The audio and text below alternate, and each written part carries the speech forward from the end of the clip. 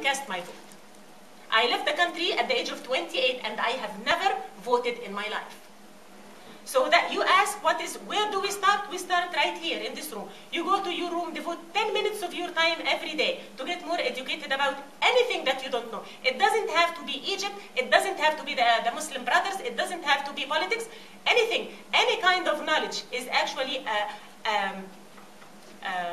a brilliant way to combat negative energies, evil forces, destruction, all kinds of stuff.